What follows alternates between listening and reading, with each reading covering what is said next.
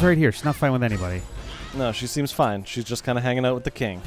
This is a really frustrating battle because are you serious? There's just another thing of reinforcements? Oh my god. When do I... this one might be 2 episodes, honestly. Jesus Christ. Because this battle is just like a wave battle. There's no, there's no sense of progress here. It's just, oh, you defeated them? Here's another wave. I am really fucking excited for Smash Ultimate, though. I'm curious, tomorrow morning, for us anyway, is the Smash Direct. Oh, that's tomorrow morning at 10 o'clock Eastern. Fuck, I won't be able to watch it. It's going to be a struggle to get out of bed and you know, wander into the heat, but I really, really, really want to see what's going to... it's just interesting to me because it's like, why... what is the cause for them to do a Direct like this? Yeah, they it's almost like... I don't want to say they blew their load early with, They kind of did, the invitational, though. but they did. They showed everything off. Yeah. So what else could they be talking about? My guess is maybe another character. Like what John was saying, maybe Subspace Emissary, or a Subspace Emissary 2 or something along those lines, or just whatever single player a single player mode campaign thing. Which that makes probably the most sense, honestly. But it's just like, all right, so. Yeah, they did reveal a lot in May, or June, whenever the hell E3 was. It was June, I think. June, yeah. So it was around my birthday, and that was that's right. So now it's just like, all right, so what is going to happen here? Yeah, I don't know. Now there was the murmur about whether there'd be another fighter earlier on because there were 65. Fighter slots or whatever, and then there were there were 66 slots in something that was being shown off, but there were only 65 fighters or something like that. Like the way that it got counted out made people go, wait, hang on, you counted one too many. Yeah, but fucking with the DLC and everything, they just added slots to the bottom of the screen, so it doesn't matter. Yeah, so oh, god damn it, get back here. Where'd you go? Get over. Hey. That's so goofy. And now he's dead. Oh. I killed him because you liked him. Sounds about right. Man, this battle goes on for fucking ever. Yeah, I'm curious if it's going to feel like more than Smash 4. Or if it's going to feel like Smash 4 with a fuller roster and that's just it. Yeah. Because... one of my bigger...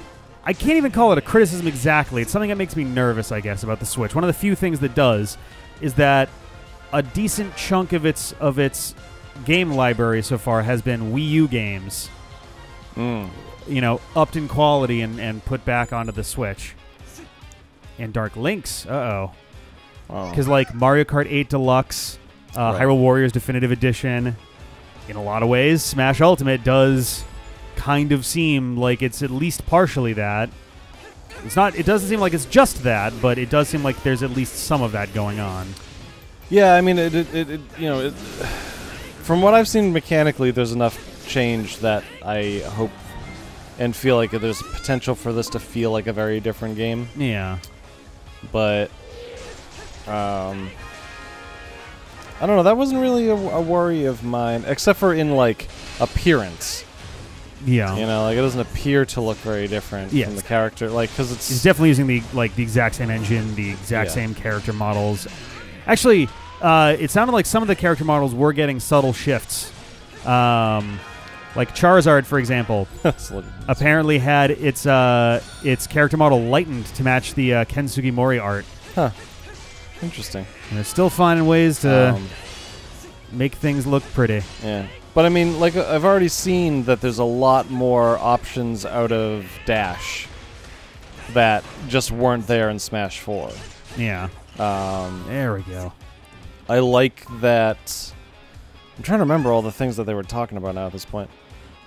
I like that there's kind of diminishing returns on rolls and dodges. Yes, that's a useful change. I like that. As someone who does a lot of dodging myself, Right. Like, you go up against someone who does dodging a lot, and you're like, I'm going to be here for fucking ever. Right. So it is nice to see that you can't just sit there and do that forever. You do eventually have to kind of fight. It seems like they're taking a lot more... They're paying attention to what professional players see in the game. Like, they're actually talking to some of the top players of Smash 4 and Melee about, like, what makes those games good, what makes those games bad, what works and what doesn't. So, like, having a strong... I think the game needs to be strong mechanically first, and then you can add whatever silly items and modes and all that kind of stuff on top of it if you don't care about that. Yeah, you need a good foundation before you can do anything else. That was always what I loved about Melee so much, is that it was a very competitive game if you wanted to play it that way. And if you didn't want to play it that way... You didn't have to. That's fine. There was fucking Pokeballs and all sorts of shit. And crazy, ridiculous levels. Like, I had tons of fun going on Hyrule. With the fucking gigantic map with tons of items and just like... We're just going to be here for an hour. Everybody be ready. Doing 10 stock or like who cares? But also, I liked sitting and doing 1v1s on Final Destination with no items and trying to work out the, fine-tune my control of my characters and that kind of stuff, so... I hope there's a little bit more, weirdly enough, I kind of hope there's a little bit more amiibo stuff. A little bit more like fine tuning you can do, or like the playing as those characters. Yeah, like training them and building them up and stuff. Because it felt like this, like not far off from a Chow. Like, hey, here's like a couple items you can feed it. Yeah, and it'll just fight based off how you fight it. Right. But you can't like... Which, does it really actually learn that much from the way that you fight it? I can't tell, to be honest. I really can't tell. That seemed like kind of bullshit to me. Like, I was like, really? If I fight it for 90 levels or whatever the fuck it is, 100 levels, I don't know, whatever it was, is it really going to be better at fighting me than anyone else? I don't know. That seems... I would love to see a bit more fine-tuning on that, both from the AI standpoint and in the sense of, like, I should be able to look at it and go, hey, I want to train this to be very aggressive. Yeah. Like, maybe, or, like, give it like, hey, here's, like, a pentagon of priorities between attack, defense, dodging, items, and... Having something like that lets you kind of grappling. Manipulate the AI to help you... Like, oh, I'm really bad when my opponent's pressuring me. Let's make this as fast and aggressive as possible so I can better deal with that. So you can train on that. I also would like to see a mode where you can do that and also kind of be able to see frame data, where like... Oh, that could be useful. Like when you're... It's not a secret anymore. It's been mined out of the game so much. Sure. But I'd like to know, like, if, like, set it so that, like, when I dodge, my invincibility, have, like, a white silhouette. And then as soon as it ends, the white silhouette goes away. So I know exactly where I'm at. So you can... so you can, like, fine-tune how you're, training with your own characters and stuff, too. Right, like, when can I most quickly interrupt this with another input, that kind of stuff. All right, yeah, that could be pretty cool. Oh, can you play as her? She has a gun and sword? She has a cutlass and a gun, yes. That's cool.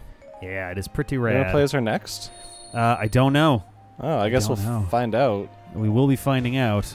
You can now battle as King Daphnis. Windfall Sail. Oh, man, that means he gets a bunch. I assume he gets the Speed Sail. I wonder what else he gets. Watchers of the Triforce. Before we do that... Oh, that's also going to be a Wind Waker thing. That's good. So we got to play as Daphnis first, then. Do we have him in this one? I just said he was unlocked. We do, yes. Well, I'm gonna set it up as... Actually, you know what? If you want to take the second character, you can play as Daphnis.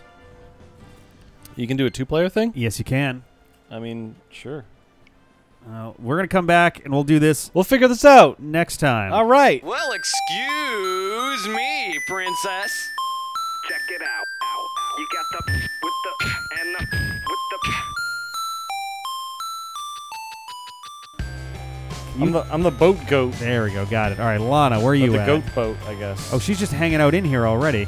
I've taken the keep. Nice. The keep is ours. Loyal subjects, bow to me, your king. If you can Ow!